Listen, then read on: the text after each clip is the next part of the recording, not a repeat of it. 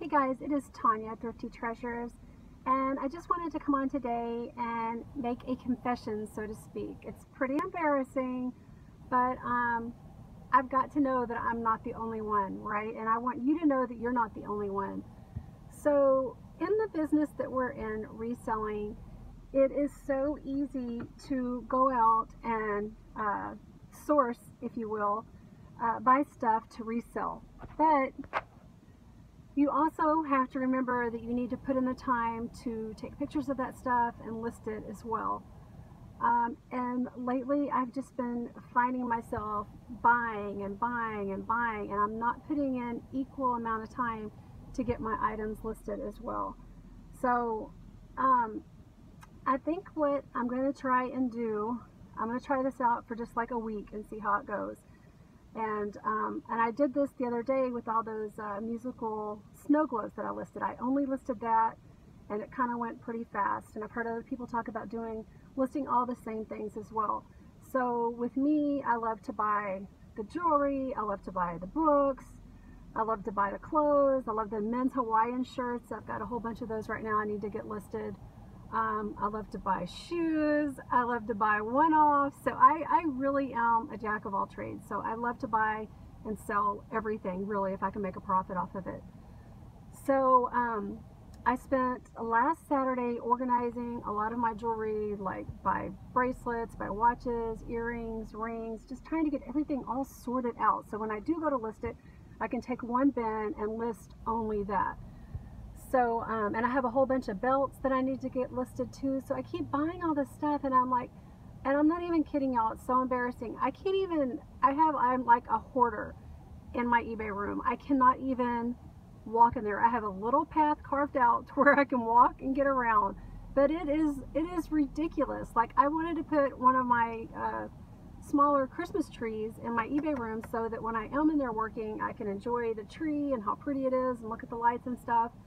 But I don't even have a place in my room right now to set up my tree. So it's just ridiculous. And I tell you what, I have been, for the past 3 nights, I have just been shutting it down at 9 p.m. because I don't want to say I'm depressed, but I'm so overwhelmed. I just don't even know, I don't even know where to start. And instead of dealing with it, I just shut it down and go to bed.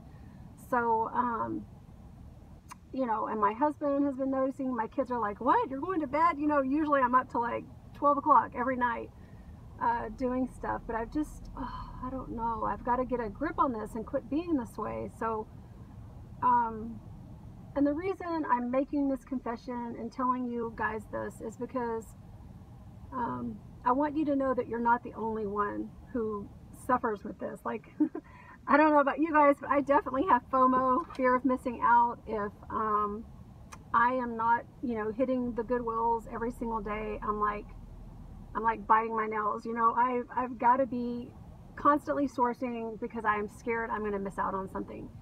And that's fine. You can go and do those things. I could probably hit all 3 Goodwills in my area and usually probably be home by about 10:30 in the morning, and that still leaves me a ton of time during the day to get stuff listed. But it's not just eBay stuff, right? I have house stuff to do too. So, you know, I've got cleaning to do, I have laundry to do, picking up. It's just never ending, you know. I got to figure out, what am I going to cook for dinner? Are we going to go get takeout tonight? So being a mom and being a reseller, there is definitely a lot to juggle. And if you guys have any tips for how you organize your stuff or organize your day, I would love to hear it. I've even completely forgoed making lists anymore. I don't even do that because it's like, I don't even stick to it. And I find myself not getting out to my antique booth as much. And I really should be spending some more time out there. I actually did have a really good month last month. I profited $200. So that was really good. And then not this Friday, but next Friday is Black Friday, I believe. And so we're starting a real big sale at the antique mall. And every booth gets to choose what percentage they want to have off. Well, I originally signed up to do 40.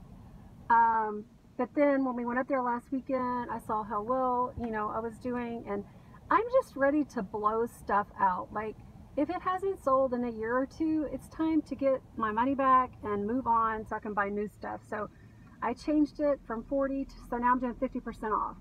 So that sale is going to be good all the way through, I think till Christmas time, like the end of December.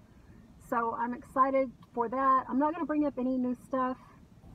I'm just going to keep marking stuff whenever I buy it, and I have a little bin that I'll just put all my stuff that's going to go to the antique booth in January, and hopefully I can just start fresh again.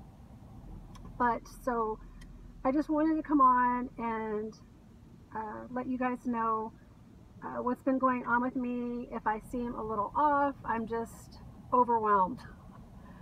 So I'm going to try and just, you know, knock it out little by little, quit sourcing big stuff so much if it's not going to my antique booth. And, you know, that's just money sitting around on the ground, right?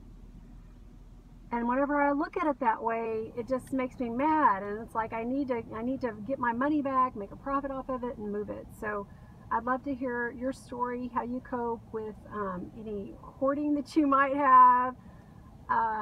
So let me know. So if you like this video, please subscribe, give me a like, and share it with your friends, and we will see you in the next one. Thanks for watching, y'all. Bye.